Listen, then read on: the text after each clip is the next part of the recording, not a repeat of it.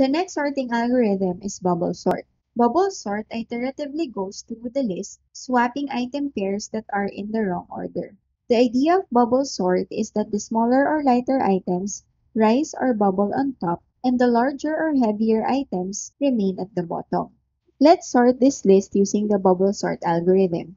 The first step is to compare the first two items in the list. Since 5 is smaller than 7, we do nothing. Then we compare 7 and 3. Since 3 is less than 7, 3 will bubble up. We do this by swapping the values of 7 and 3. And then we compare 7 and 1. Since 1 is less than 7, 1 will bubble up. And then 7 and 6. Since 6 is less than 7, we swap 7 and 6. 7 is already sorted, or 7 is already at the bottom of the list. Compare 5 and 3, swap them. Compare 5 and 1, swap them. Compare 5 and 6, do nothing, 6 is already sorted. Compare 3 and 1, swap them. Compare 3 and 5, do nothing, 5, 6, and 7 are sorted. And then compare 3 and 1, do nothing, and the list is already sorted. Here's the Python implementation of the bubble sort algorithm. The two operations in this algorithm are comparing the adjacent items and swapping them if their order is incorrect. Let us run this program.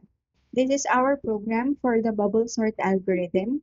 We are just going to print the list for every iteration of the algorithm.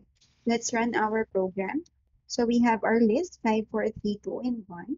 So 4 bubbles up, and then 3 and 5 are swapped, 2 and 5 are swapped, 1 and 5 are swapped, 3 and 4 are swapped, 2 and 4, and then 4 and 1 are swapped, and then 5, and then 2 and 3 are swapped, 3 and 1 are swapped, and then finally 1 and 2 are swapped.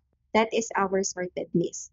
So those are two sorting algorithms that we can use in arranging the items in the list either in ascending or in descending order.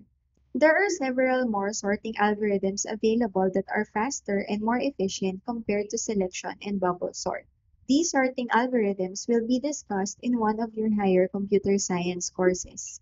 The next topics in ComSci 12 involve several aspects of computer science such as number systems, machine organization, programming languages, and operating systems.